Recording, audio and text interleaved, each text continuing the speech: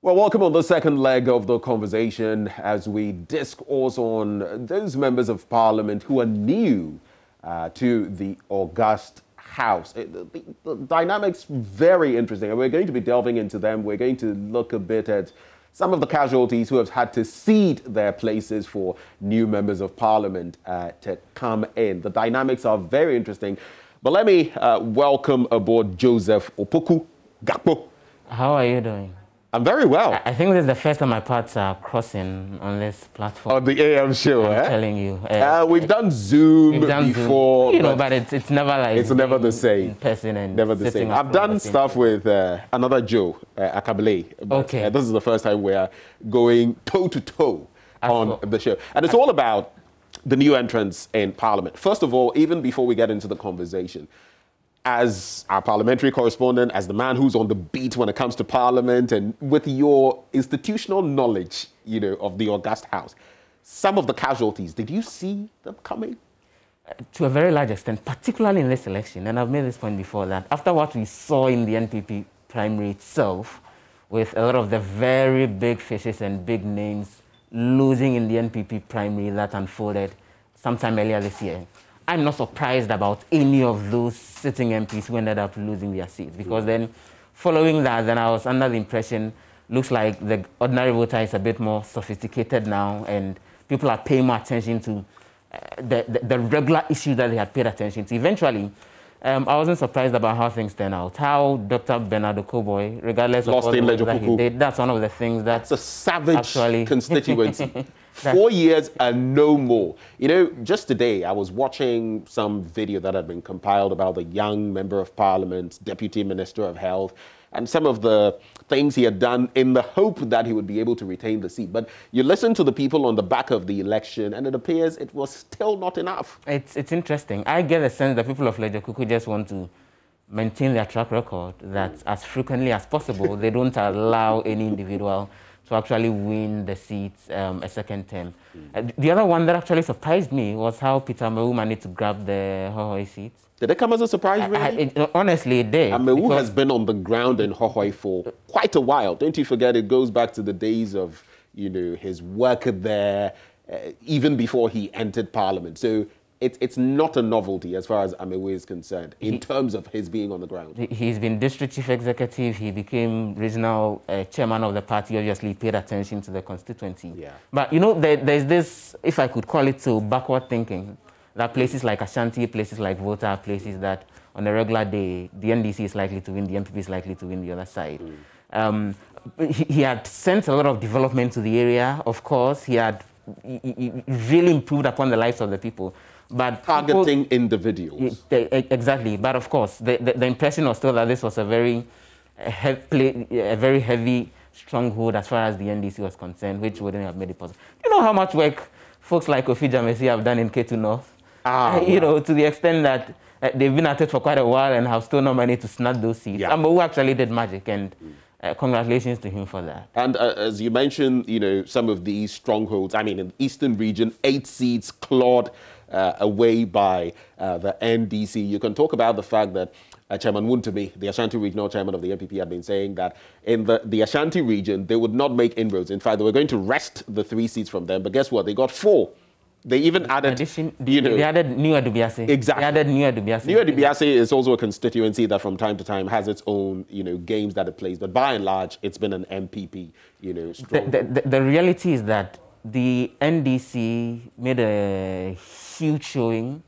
Unfortunately, they were coming from a very deep pit coming up there. The difference was about 63 seats. Yeah. Comparing the NEC and the NPP as far as this parliament is concerned. 106, 169. 106, 169. So they flipped a lot, except that the numbers, at least from what the EC is telling us, and even from our own tabulation, shows that it's obviously not enough for them to then gain the majority. It's just there. It's almost there. Almost. I guess if it were football, they would say Eka kete. Unfortunately, kete no and Charlie. A lot of different. But it's going to make Parliament very, very, I wouldn't say contentious, but it will keep members of Parliament on their toes, because there are some motions that you want to pass, you need 2/3. There are certain things. So there, it means that you really need to judge, or you really need to work together. Like, the president-elect was saying on the day when he was accepting, victory, he was actually saying that this time, and you could tell that aggressiveness was no longer there, because now you have to play ball. Exactly. And I think one of the problems we'll help face is the issue of absenteeism in the House, because chances are that the lower your figures, the lower the chance of you losing various votes that are coming. But of course, then it creates a room for the various parties, particularly the MPP and the NDC, to ensure that as much as possible they are consulting and they are working together. But a lot of it will depend on what happens in the next few days. We know that the minority MPs still have concerns, including their flag bearer, as well as the flag bearer, about how they claim that they won this election and it's been stolen, in quotes, for the NPP. As to how they will still be ready to sit down for a cooperation going forward, despite the stand that they've taken, it's a different story. So Parliament is returning today. There's been a lot of talk about chances of the minority MPs displaying some form of protest going into today and probably being clad in black or something as a way to show that they are still protesting the election is likely to happen. So I'm making the point that the next few days will be crucial. A decision on who leads both sides, who becomes speaker, will actually be taken before the 6th of January, when the House eventually finishes its sitting and all.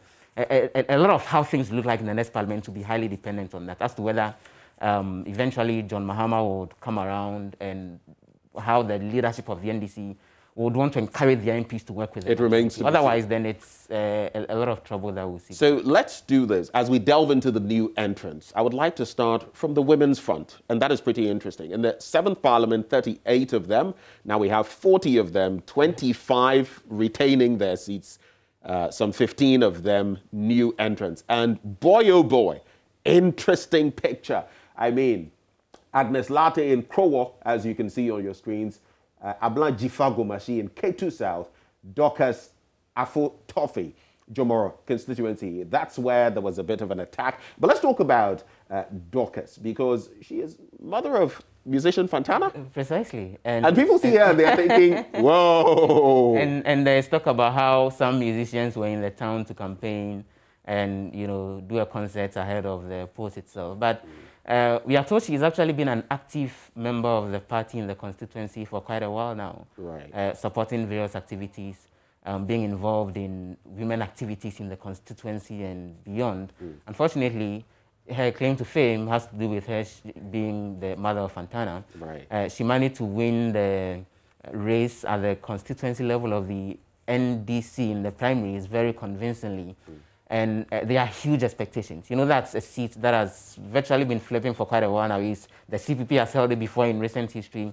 Samia Nkrumah. Exactly, Samia Nkrumah, who came back as an independent candidate. Yes, but did not make it. Exactly. The NPP has held it before with Polisian, and the NDC sees her as the magic person who has managed to wrestle it from both sides. So from her, in the Greater Accra region, quite a showing here as well, with I think now 20 of the seats with the NDC and about 14 of them with the NPP. And when you come here, I mean, in the Ga areas, Rita Naodole, for example, Ladade Kotopon. That's a new one. Yes, and even the earlier reference, apart from Fantana's mother, we had the Crow MP as well, Agnes, who managed to wrestle that seat from a female, Elizabeth Folokwe. So then, just if it hadn't been two women fighting for the seat, and we're having a situation where one was fighting elsewhere, and the person who was being dislodged wasn't a woman, they would have had probably an additional one woman taken up. And the number of that in terms of women losing to women, that's an interesting place. But again, then it shows that we're having a lot of the women actually getting involved in the various places. Rita Dolekwe, another key person, for a very long time, honestly, until she won the seat and we all went digging her background, she wasn't actually a name that was quite familiar as far as the activities of the NDC in this particular region is concerned. But it speaks to the point about it's not just a case of them trying to empower more women to get into the seats, but then she also appears to be someone who has really worked for a long time, both within the Greater Accra region area as far as the NDC is concerned, and even beyond at the level of the national executive. She has a very solid background. The interesting thing going into the next parliament would be the backgrounds of these individuals, because then it will feed directly into which committees that they would be on, and we are likely to see them come up more based on whatever background that they're coming to. Another very interesting showing as well in the Ladade Kotokmo. Okay, so let's do another one from the Greater Accra region, and maybe we'll go to the Central region. I'm sure you know exactly I'm more interested. I'm also really interested. I'm headed with that. But there's also Ablekuma North. Now, there's a history to the Ablekuma North seat, because when you mention Sheila Bartels, Kwame Bartels comes to mind. Second Parliament, 1996. Third Parliament from 2000. Her father was in that slot. And you can call it history repeating itself after, what, some 16 years, where Sheila Bartels, and she won by a whopping, maybe 20+ thousand, almost 30,000 votes. That's quite a testament. And, she managed to beat an incumbent MP in that particular constituency. Even before then, she got onto the ticket of the NPP. And well, the expectation was huge that she would have won, especially coming from the background that you mentioned, a place where, a home where they've done politics for a lot of years. The father was the former interior minister at a point in time in the previous administration. And so that clout is there. Then there's the assumption that that experience, well, not exactly experience, but at least knowledge would come to bear on the work that she would be doing in the House as well. So another huge showing there by women, and congratulations to her as well. Okay, now let's go to the Central region before we go to the Volta region, because there are quite some newbies there as well. But in the Central region, Ophelia was able to hold on to her deceased husband's seat in Mfantsiman. It was one of those areas with a bit of a tricky past in terms of voting patterns, and it wasn't clear exactly how the outcome would be, but she's been able to retain the seat for the NPP, and she's going to be in the 8th Parliament. Exactly. She has a security background, the former police officer. She rose to the rank of Chief Inspector. Right. Eventually, she had to leave the police service when the husband passed on, and the party felt that she would be the best person to actually help. Just like happened in the case of Lydia Sairam Al-Hassan, who was also, similar circumstances, and she was brought in. Exactly. And then there is the case of Shai Sudoku, which is not exactly a repeat of that, because the husband of Lydia Oklu was actually the candidate, and then he passed on, and then when he passed on, then she took on as the candidate, and eventually then she won. But then, yes, she appears to have a very interesting background, particularly coming from the security standpoint. And then that makes the point about someone else you were mentioning earlier in the Wild West area, Peter Tobu. So at least Tobu. Yes. At least we're having two former police officers getting into the space to help with the conversation. Most likely they'll serve in the Defense and Interior Committee, because, again, with the revision of the standing orders, a lot of emphasis is actually being placed on people getting into spaces where they have that background in. Yeah. But then, yes, she did very well. The margin of win wasn't that huge. We know the DC had also made a very huge showing in there.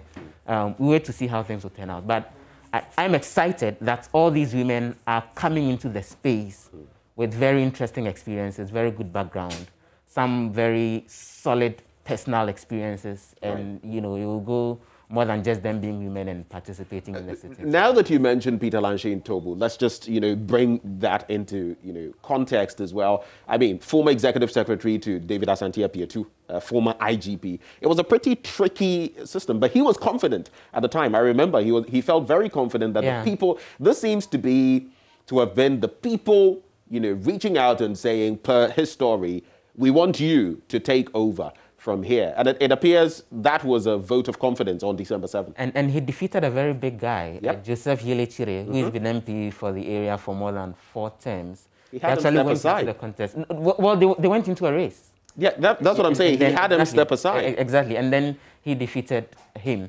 At a point in time, usually we used to reach out to him as a security analyst, for interviews. All of a sudden.